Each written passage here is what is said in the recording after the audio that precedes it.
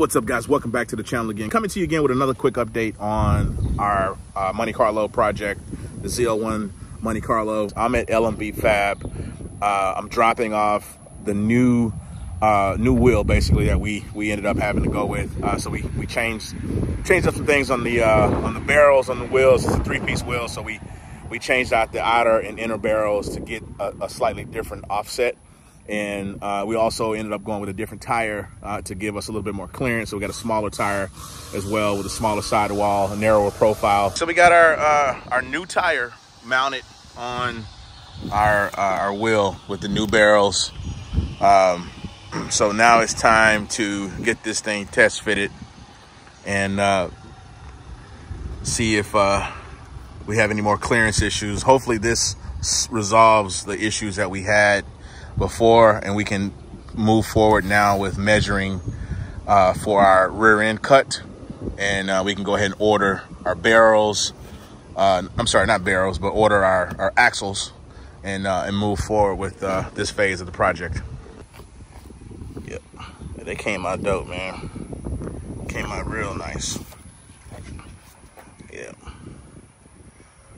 Sidewalls much narrower. I can see it now with the tire mounted. Big lip. That thing swallows most of my hand. So that's a 7-inch lip right there. New outer barrel, new inner barrel, fresh powder coat. Powder coat compliments of Powder Man powder coating in Cypress, Texas. Brand new tire, 275, 25, 22. That's a Lazzetti tire, one of the kind of off-brand Chinese tires. But I'll tell you what, man, for an off-brand Chinese tire, these Lazzettis are actually really nice tires. I think this tire cost me, I think I paid like 130 bucks for each of these tires. So not bad at all. So if I lose a tire, I pop one or whatever, I've invested so little in the tire, it doesn't hurt to have to replace it. Let's see. So we got our Ford 9 in there, just test fitting it, measuring for clearance. Also, we're looking for the right placement so that we don't have any rubbing issues. So of course, once we get the measurements exactly where we want them, Andre will cut where he needs to cut. We'll order axles. And then, of course, I'm going to actually have this sent to a powder coater so they can powder coat it so it looks nice and fresh. And then we'll move on to the next phase. But you can see it there. Big Ford 9. We got big power coming in this car, so we need a big rear end to hold it all. What should tell you? I think the back spacing should be like, what, 3 3 3/4? Yeah. Because for the rear end it's set right now, that's centered. Oh, okay. Oh, dang, you got it in there. Okay, you got it. Oh, you got it propped up on the. The rear end the pinion is centered right there. Okay. So, see, that's how much I gotta cut on this side. Oh, wow. Center. If the let's say you have a Ford rear end, right? That the pinion is already centered, and the axles are 2 different sizes. Okay. If the pinion is off center, then both axles are gonna be the same size. Gotcha.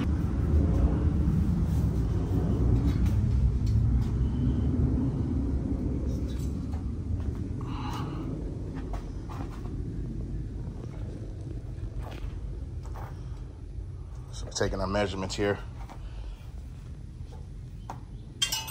So Andre knows how much to cut from the axle or from the rear end. And it'll also tell him the right size axles to order, the right length.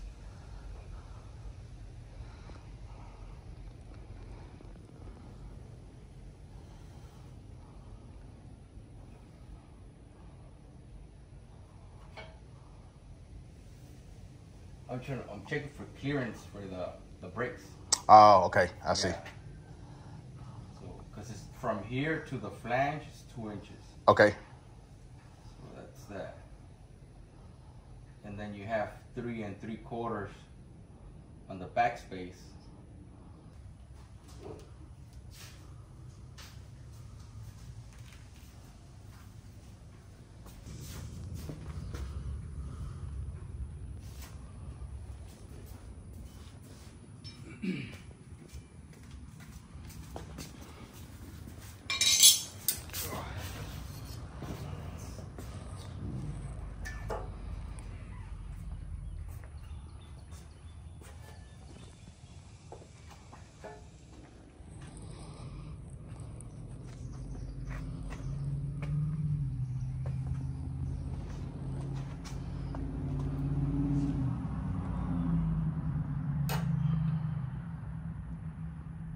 Yeah, it's gonna have to be off center because from here to the flange, Okay. is 2 inches. All right, so that's the 2 inches right there. Okay. So let's say if I put the axle in here, bolts up the wheel's gonna hit right there. So it will be 2 inches there, and then it would be, that's 1 1/4. That's 3 1/4. And then the thickness of the rotor. So it's gonna have to be off center this way about a 1/2 inch. But the main thing that I wanted to find out what the offset was, because let's say this is center, right? This is where I gotta cut it. Right. This bracket hits right here. Uh-oh. Oh, wow. Okay. So if I have to, if like this right now, I have to bring it over about 3/4 of an inch. I see. Now it lands on the inside where I need it. Ah, Because okay. if not, I would have to make some of these that are. Right, offset. I got you. I see. That's why I needed to know, because I'm changing these out. Yeah, right. Those are too big, and I have them over here. The set I had were from a bigger size. Oh, okay. Yeah. They're for the big Ford. They're for that other truck that's out there.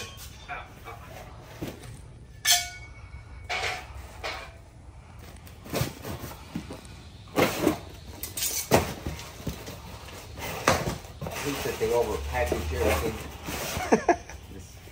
Who's that from? What's it called? All-Star Performance? Oh, okay. Yeah, they're the ones that I've always used. So these are the flanges you're showing me? Yeah. Okay. Yeah, see, these are a different bolt pattern. Oh. And because the Torino... Is that billet? It's solid. Oh, okay. That it's a smaller bolt pattern. I see. Smaller bolt pattern and a smaller bolt. That's a 1/2 inch. Oh, snap. Okay. Yeah. So these are too big. Yes, yeah. Those are the ones you're going to put on? Yeah, Okay. even this doesn't fit your brakes. Really? Yeah. Yeah, it's just on the year change. The older ones have bigger ones. Okay. The little bit newer ones have the smaller one. Could you drill that out? No, the bolt pattern is different. It doesn't even match. Oh, it doesn't even match. Okay, Yeah. I got you. Okay. And if you did, you're You're running into... getting into that. Yeah. How do you get that into that? You press it in? Is it... No, it slides in. It slides in? Okay. Yeah, this is made specifically for this size. I got you. The one I just did for the other truck over there, because that's the rear end I cut, the one I posted. Right. That one measures 47 flange to flange. Okay. Yeah, I gotta cut off like 17 inches. Dang. Yeah, so it'll work. Because I'm gonna keep the wheels, the closest part. Okay. It's gonna be 3/4 inches from here. Okay. Off this way. Got it. So the thing is, I'll have to set that in there first, and then get all everything mocked up, and then I'll see if I have to cut anything over here. Okay. Yeah. For the height you want it. Wow. Okay, good. So that's a positive. So it will work. Yeah. It will work for our setup. Yeah, and then once I start messing with it, I'll take the rear end back out. 'Cause I was trying to build the brackets, but I needed to know where it's gonna land. Yeah. I should have the other wheel hopefully next week sometime. He's gonna try to overnight it to me, so maybe I'll get it like Tuesday or Wednesday, and then the powder coater says as soon as I get it to him, he'll powder coat it that day, and then put them together. So I'll have both wheels hopefully by worst case scenario end of the week. Yeah. Oh, okay. Yeah. But you're good with just the one, right? You can. Yeah, I can do what I gotta do. With Yeah. one, yeah. Yeah. Because I'm measuring off of the frame. Right. I got you. I'm gonna go off the frame. Okay. Get it set. Right. And then once we lower it, okay, whatever needs to get cut on the sheet metal is gonna have to get cut. Gotcha. Okay. I got you. We can only tackle one thing at a time. And Yeah. If I try to figure out everything at once, it is doable. Right. But man, it's got to be precise. Right. No, I understand. Everything perfect. I understand. Yeah. Okay. Yeah. Nah, that's cool. Yeah, and it's mainly depending because the lower you go, when it articulates, that's when it rubs. Right. I'm not trying to go super low, but I do want it to tuck. If that tire should help out a lot. Cause the other one was sticking out. Right. Yeah, that one. This one's almost like an inch narrower. Than the other tire. It's a lot of difference. Yeah. So hopefully that helps out with the back. Yeah, exactly.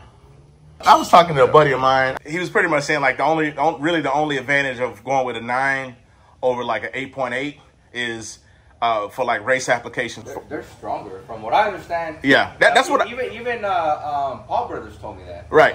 Yeah, that's what I was explaining to him. I was like, I don't have. If you snap an axle, it's quick. 4 bolts in and out. Right. And that's I mean, I like working on them, assembling them. Right. They're easier. Right. But doing the gear internals is harder. It's harder. Yeah, than the Chevys. Interesting. But the Chevys, if you need to take one apart, you got to open it up, drain all the fluid on the forge. You just take off the wheel, remove the brakes, 4 bolts in and out, and you replace. That's it. Yeah, that's just it. that quick. Yeah. Wow. Yeah, because it doesn't have a C clip on the inside. Oh, right. Okay. The Chevy, you have to. Even on the Chevys, you can make it where they don't have a C clip. I see. Yeah. So on this guy here, are you just building a rolling chassis for him? Is that what you're doing? Well, I'm doing the chassis first, and then next weekend he's bringing the truck so I can swap everything. So okay. I'm doing the whole LS and everything's going into this one. Right. And then I'll do the body. But that other truck's a fully functioning drivable truck. Really? So I have to just get it all back in. Right. But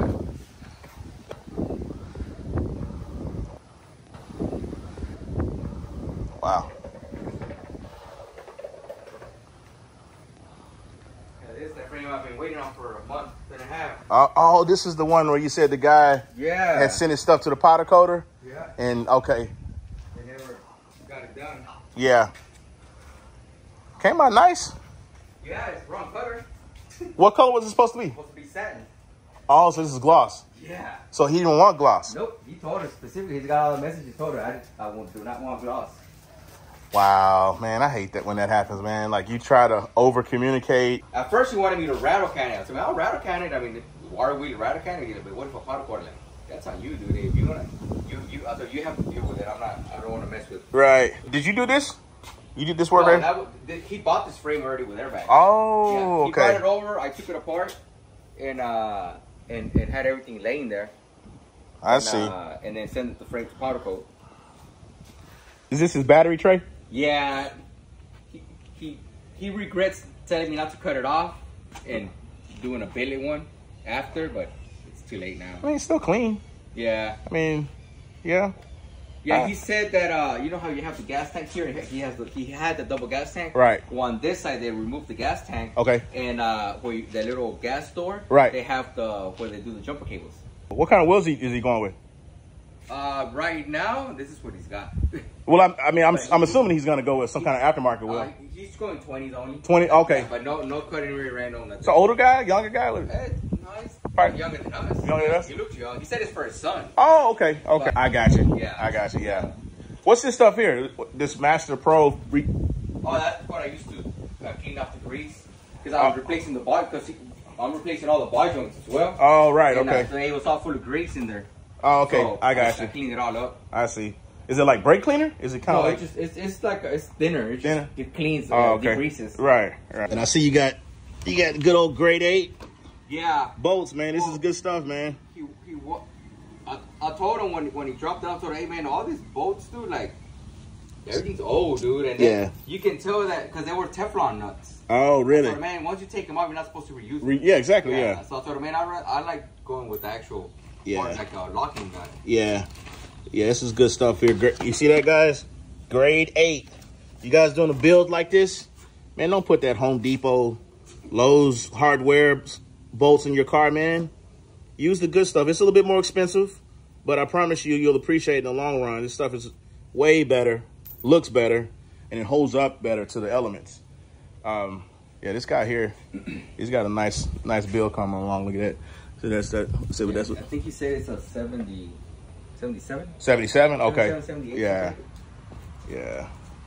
Yes. So shooting, well, I'll have it rolling by tonight. Okay. Hopefully. But he's bringing the other truck next Friday. Oh, okay. The one you're gonna swap the body on? Yeah. Okay. So brings it Friday. I'll start gutting it Friday night. And then hopefully have it on have the engine and everything on by Sunday. Right. And then get everything on the frame done and then just swap the body. Right. Because on the cab it's just plug. You just gotta plug it in. Right. That's it. Yeah. Nah, this is cool. All right, guys, that is a wrap. So we got our update on the Monte Carlo project. As you can see, Andre is moving along on this thing. Once we get this suspension and brake upgrade process out of the way, this phase is done. Then the next project or the next phase is going to be the engine and transmission build. So that's going to be some killer content. I cannot wait to get that that project started. So of course our friends over at Nemesis Motorsports, Rick and Ricky, tuned by Ricky and Ricky Ticky, my boy, they're going to take care of me and knock out that project for me. So I can't man, I can't wait. So but just to let you guys know, we're doing an LSA engine out of a 2013 Camaro Z01. We're going to do a stage 3 cam. We're going to do ported and polished heads from Hooper Heads. We're also going to do a bigger blower, 2.6 Kong performance blower, and a bunch of other goodies, guys. So the ideal is to try to get this thing somewhere north of 800 horsepower to the ground. More if we can, but you know, 750, 800 is kind of like the goal. And then once we get it together, man, it's time to go hunting for some Mopar guys. So much love and respect to my Mopar community. You guys are cool, man. But I got to put this thing on the road and see what we can do with some of these Hellcats and 392s and Scat Packs and et cetera, et cetera. So so definitely looking forward to that, guys. Next video hopefully will be kind of a complete video of the complete finished product. So stay tuned for that, guys. Don't touch that dial, but make sure you keep it locked here. Like I said before, guys, if you're new to the channel, please consider subscribing to the channel. If you have subscribed and you've been coming for a while, be sure you hit that notification bell down there just so you know you're notified of every video when I drop it. But guys, until next time, I'll see you on the next one. Okay, take care. Bye.